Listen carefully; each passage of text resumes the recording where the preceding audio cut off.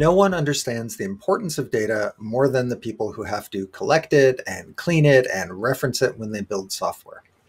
Despite that, many of us in that camp are flying blind when we make decisions, or we're basing those decisions on a very, very limited data set that is easily available, particularly when we need to make decisions quickly. Now, the finance or marketing or product teams, for instance, might be very, very data-driven, but development might base really substantial decisions about how they work and what they prioritize on gut instinct. That is potentially dangerous and wasteful. And even when you get it right, if the decision is actually correct, it's very, very hard to justify, which could result in not taking the correct path, even when you guessed it right. In our next talk, Ralf Huuck from Logilica will talk about using the information in the GitLab platform to build a BI-like experience to allow us all to become data-driven developers. Let's listen.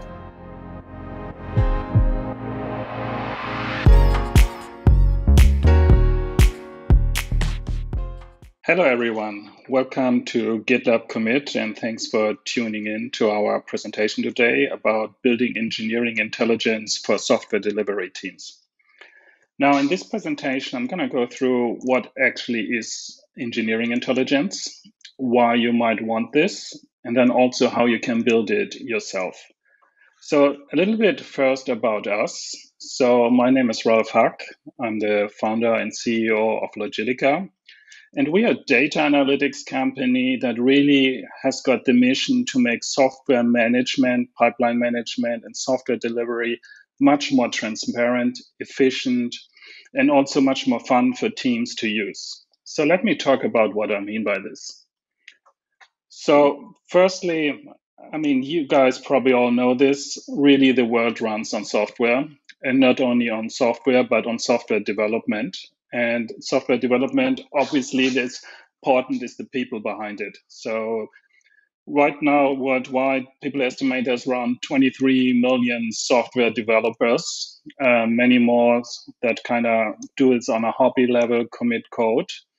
And even in 2020, when you think it might have been a bit of a downturn, there's an estimation around 111 billion lines of code have been submitted, and over 1 billion commits have been made to common code repositories. So really, it's underpinning large parts of the economy and large parts of our daily lives. And a lot of this has changed, let's say, in the last year, as you might all know. People starting to work much more remotely, working from home, working asynchronously. And in fact, we think that's the new normal. So there's estimations around there that around 60% of all the developers in the future will at least partially work from home. So, and that means we're also going to work quite differently. Instead of being together all the time in an office, having interactions, and maybe learning what other people are doing more directly, it's going to be a much more asynchronous and remote setting. Obviously, companies like GitLab that are already fully remote might have much less a problem about this than, let's say, more traditional companies that are now just feeling around how do they make this all work. And this is really one of the big questions these days. How do you make this all work? And there's quite a number of key challenges in a setting that's more remote compared to a setting where everyone is in the same room. And I think anyone who has been sort of working remotely within the last year can probably attest to it. One of the key challenges is really to staying in sync with the rest of your team members. And in fact, you're probably not staying in sync, but you're staying asynchronous with your team members. So, but then still the question is, how do you keep on top of all the things that are going on? How do you keep the overview? And how do you can still deliver and develop fast? So it's quite different from, let's say, being in the same room. And even though you don't have maybe this one-on-one communication all the time, you still hear what's going on. You have a chat with your colleagues and teammates, and it's really much easier to have this team feeling and moving fast.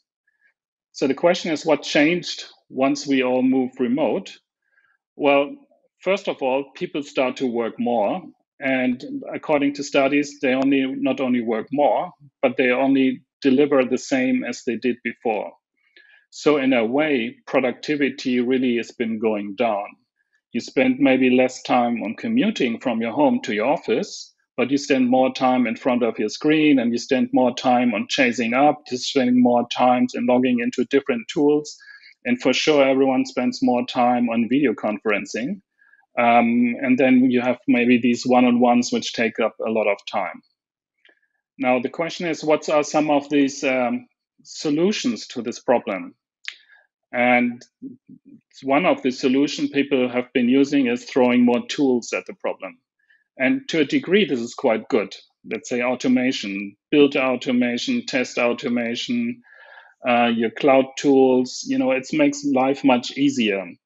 And probably you can work remotely these days the way you wouldn't be able even, let's say, 10 for sure, longer, or maybe even 5 years ago. But I mean, with these tools, there are also challenges that are coming. Firstly, you might have a zoo of tools. Each of those tools you need to maintain, you need to set up, you need to patch. There's a challenge of training people to use tools correctly. Then you probably have a layer on top about processes, about what to use and best practices and what not to use. And at some point there are diminishing returns.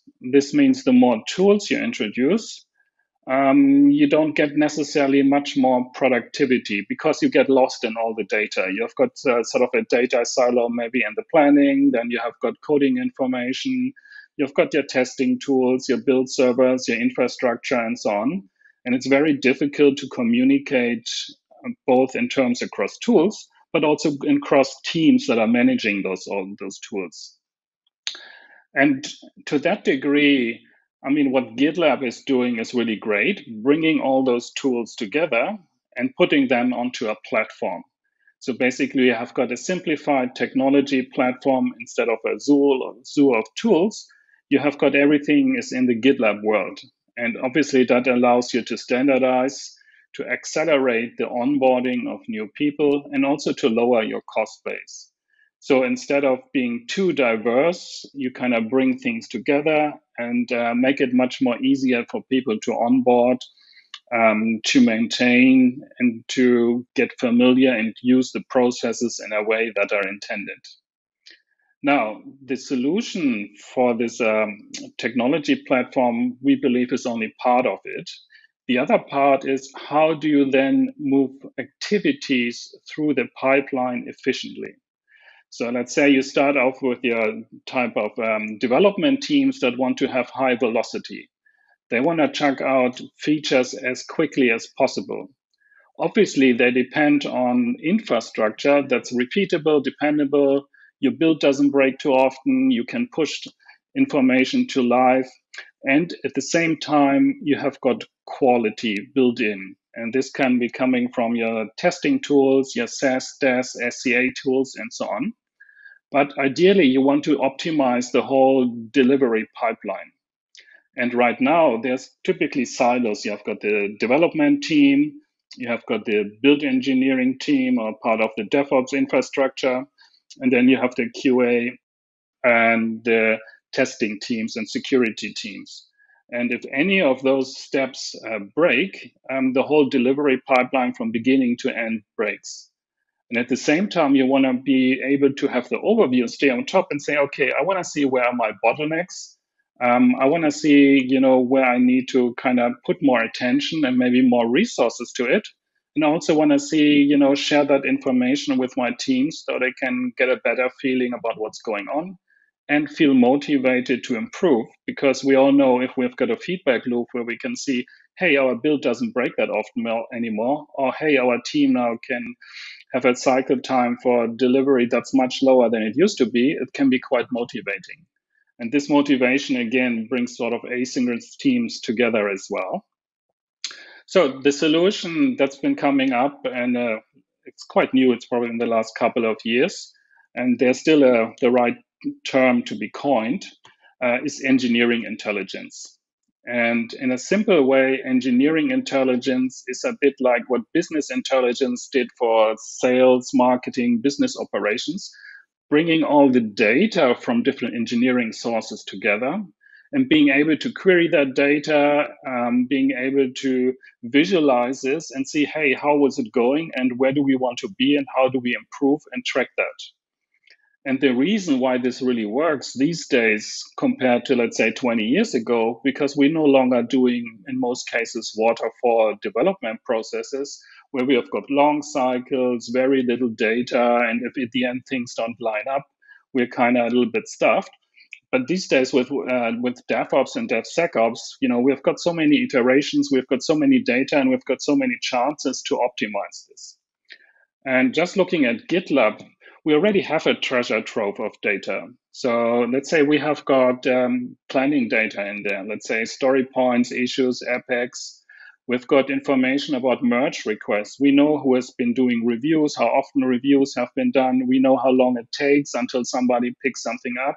And we know how long it could potentially take from your first commit through a merge request being opened, the review process being done and being merged back into the mainline. We might get information from our CI/CD systems about build success rates, about mean time between failures, if a build breaks, how long the build takes, and then information around quality, like assess, test coverage tools, and so on. Just imagine now you have got all this data in one pool, and you'd be able to query, visualize, analyze this, and maybe get alerted when something doesn't work as intended. In that way, you'd be able to make much more transparent and much more data-driven decisions that are actually helping the teams to, accelerate and be more inclusive about what's going on. And this is really what Logilica does. Logilica does connect to existing DevOps and infrastructure tools, brings all this information together, fuses this information, makes correlation about dependencies, and then visualizes this and makes it available for drill down really back to the original data. So it becomes a whole data management platform. And for us, we always call it a little bit, it's the BI for software delivery teams.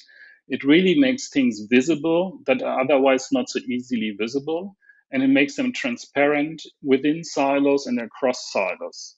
So for example, you can see productivity data about your teams. And I mean, not about individuals, but really how do teams perform? What's their cycle time? What's the processes? Does it work smoothly, or do we need to have more resources? Do people get overloaded? Information around delivery bottlenecks. Does my build break every 2 hours? Do I need to fix it? Does it hold up the rest of the team? Information from our SaaS test and compliance tool. What's our security posture? Which, part of our product probably has got more security issues. If it has, do we actually drill down and reduce this or burn down? Or do we get more? And the last challenge is probably around compliance. When you say, okay, let's say we want to make sure we don't ship GPL licenses or things like this, and everything goes according to our intended processes. And we do actually do code reviews and not only claim we do them. So that then gives you much more confidence in delivery. And it also helps you to predict delivery times and being able to predict when bottlenecks are coming up or when teams need to help. So for the next couple of slides, I'd like to drill down into just one of those sections, and that's about software team management and software team delivery. And so some of the data that I already mentioned that comes out of this is everything around merge request. And one of the most critical business metrics there, especially in the Agile Scrum world, is around team velocity. Now, team velocity on its own as a metric is not the holy grail, but it's one indicator coupled with a number of other indicators that gives you a good leveling where you stand and whether you're kind of running best practices or not. And I've got here some of the Logilica data we extract around cycle time. Cycle time is basically what we measure the first time to commit until you release it or you merge it back into the main branch. And in between, you have got different steps. These steps is obviously the time it takes for the development of that merge request to finish. Then the pickup time, how long does it take for a response for somebody picking up it for a review, running that review, and then merging it back and having the integration after the approval process. And it's commonly known very efficient agile teams kind of manage to do this within a sort of 24 hours timeline. Obviously, if you're a remote team across different time zones, 48 hours is probably something more realistic. Nonetheless, if it's, this one spins out to 2-3 days or something like this, it really signifies some bottlenecks around your delivery organization. So you will see, the longer it takes, the more delays and the more context switches everyone else has to deal with. So because their merge request is not fully approved, and then somebody says, hey, can you have another look? I just did the review. You probably should fix up this one. Sure thing, you jump from one topic to the next topic. You got sidetracked. You fix up that one, spend another 20 minutes to get back into your current job, and then move that across. So similar metrics, for example, like number of work in progress items that signifies context switches, and all this information helps you to understand really how your development team and the engineering room works. So it's more than just story points. We say, okay, we managed to do 3 story points per developer per week or something like this. This is all good and fine, but if your processes and your sort of engineering practices are not fully set up, these story points really don't mean too much, because you can do so much better and get everyone a bit more engaged and happy if things are running smoothly. Another aspect we at Logilica look at, and I'd like to highlight, is around, the flow of processes. So, and I've got here a chart where on the left side, you see the flow from merge requests being opened, being reviewed, approved, and then merged back into the main branch. But as you can see, sort of the second line from the top, these are all the merge requests that have been opened and then immediately merged back into the main branch. So they completely bypass the approval and the review stage. Obviously, that's not ideal. Sometimes when teams are under pressure, this can happen more often than not, but you generally don't want to have this and encourage that. And as a team leader or as a team manager, it's often difficult to see, yes, that data is in GitLab somewhere. But if you really need to dig into each merge request, put this into your Excel sheet, see what's going on. So we believe this kind of views and this kind of automatic extraction from your existing data gives you a much better way to drive your teams and make everyone come together. Similarly, on top of here, I've got a bit of what's wasted work. Basically, you open a merge request and you close it without ever merging it back into the main branch. And a little bit of that is natural. So because, there's always things that you figure out, I didn't really do it the way I should have. Or there's things that, you come to the conclusion, maybe I redo something, or it's really just a test commit to see if things are working and then improve of concept and then revert that again. But we have seen it in other cases where sort of this from open to close can take up a large chunk of the team's work. And that typically means that specifications haven't been done correctly, team members haven't been trained on what they're supposed to do or what their expectation has been. And there's a lot of information around these type of interactions between team members as well that can become more apparent once you click into each of these sections, drill down further and get to that data. And Logilica is kind of extracting all that data, making it drillable and making you getting these insights and really understanding what's going on to bring people together. Another one, and that's the last one, and this one I'd like to show you, is around some team insights. And really, when we talk about team insights, we mean how teams are working together, whether there's sort of conflicts because of reviews being bounced around too much in circles, or people not working together at all. What we really don't look into and don't want to see is sort of this micromanagement of individual developers. I think we believe that's sort of best left for the one-on-one interactions. But it doesn't also it's not the key of the value here. The value is about how do teams, projects, and products move along the pipeline. And this is really what you want to optimize. And one aspect I've got here is a 3D demonstration or 3D visualization of your code base. So each of these buildings is a file. Each of these platforms is a directory. And you can see you've got directories and then you've got files sticking up. And we have this here overlaid with color about those files that ever have been only touched by a single developer. Now, in general, this is not a huge problem, but if you have got too much of this, that probably means your team is not collaborating, but everyone is sort of stuck in their own little corner. And it's very hard then if somebody leaves or you recalibrate or you reconfigure your teams to actually, keep things moving and pick things up. And in fact, it might be really a challenge if one of your key people who maybe has contributed a lot of code and have been done a lot of commits, as we can see in this sort of tall building, and then he gets moved to a different project or something like this. And that's really is how you kind of also occur technical debt. So in the end, what we have and what we like to have is bring all this developer information together. And Logilica does this out of the box, and you have got different views around productivity, team health, cycle times, and so on. You can see these kind of stand-up boards as well, where you see, okay, how it's been going in the last week or the last 2 weeks.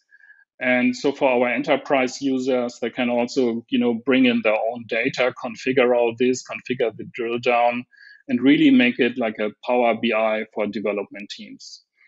And we have made the experience that it really helps in bringing down, cycle time, improving the productivity by large double-digit percentage, let's say 30, 40%, depending on the team and when they are.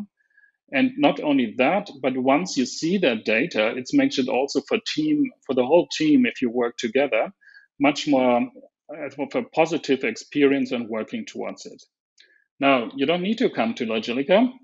You probably can build this all yourself because GitLab already provides you with those APIs. The APIs to access all the data, you have got GraphQL, you have got some web APIs, and you can really dig into REST APIs, and you can really dig into this and build this out yourself. Our experience is you probably don't want to, because it's a lot of time and a lot of effort to build this, and then even more to maintain this. So if you want to learn more about this, just contact me later. We can point you to do-it-yourself guides, or just check out Logilica, and then we display that for you for free, especially the top-level metrics. So before ending this presentation, I just want to have quickly an outlook about what we think the future is going to hold. And really, you have seen we have got now these big data pools. And in our view, what's the next step? And actually what our team is already actively working on is building smart advisors that not only tell you this is how it looks, but these are the actions you take. This is how you kind of compare to the rest of the world. And these are maybe your anomalies in your team, in your organizations. And something happened last week, you should have a look at this. And this can't be codified typically in hard and fast rules. And it's much more important to have this sort of AI-based smart integrated, and then also alert the right people at the right time. So not everything about every let's say deadline in terms of blocking merge requests, or every missing review needs to go to anyone in the management level or the team level. It's fine enough if you as a developer get notified and say, okay, I'll fix it up. And you can be much more proactive around this, and you can be much more on staying on top of it yourself. And it's really not an issue that should be raised or could be raised in a sensible manner. At the same time, from an engineering leader point of view, you want to see the trends, you want to see the prediction, you want to see whether you meet your timeline. And this is really important. And the more the teams can work autonomously, the better it is for everyone. And it makes it also easier to cut down on all this unnecessary communication that you sometimes have in a remote world. So in summary, what we see as the next thing, the big thing is sort of the smart value streams that really empower development teams to work autonomously, sort of guided through visualization tools, notifications. Then the connection across silos, as I mentioned earlier, not only the development team, but the DevOps team and the QA team. And then this more AI-powered assistance to cut down on the unnecessary labor that sometimes comes with digging into tools. We want to avoid any type of micromanagement, in short. So join us in GitLab for building modern delivery teams. And actually, remote work can be fun. And if you want to check it out yourself, just click to logilica.com. You can sign up for free. We give you the main metrics for free, and you can see where you stand in the delivery process. Thank you very much for joining us. We just wish you all the best for the end of the GitLab event.